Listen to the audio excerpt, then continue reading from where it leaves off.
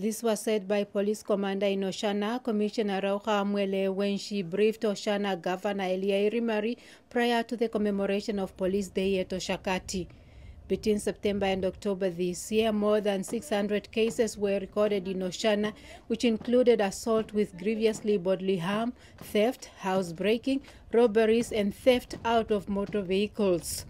In October this year, the top 5 crimes of concern in the region were 74 cases of theft and 74 robberies, 68 assault with GBV, 50 housebreaking of residential premises, and 29 housebreaking of business premises.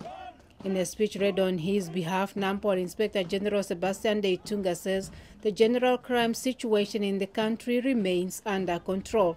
However, Lieutenant General Deitunga says the nature in which some crimes are committed and their prevalence is a cause for concern.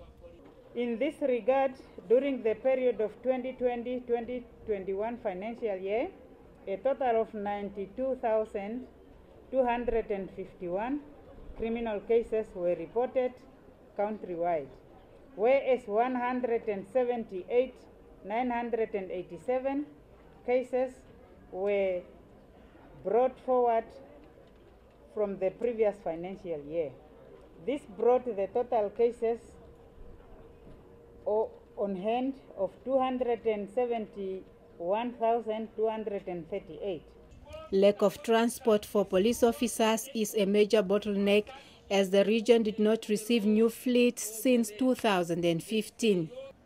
A number of police officers also received awards for long service, ranging from 30, 20, and 10 years respectively. Donatenia Imbodi, NBC News, Oshakati.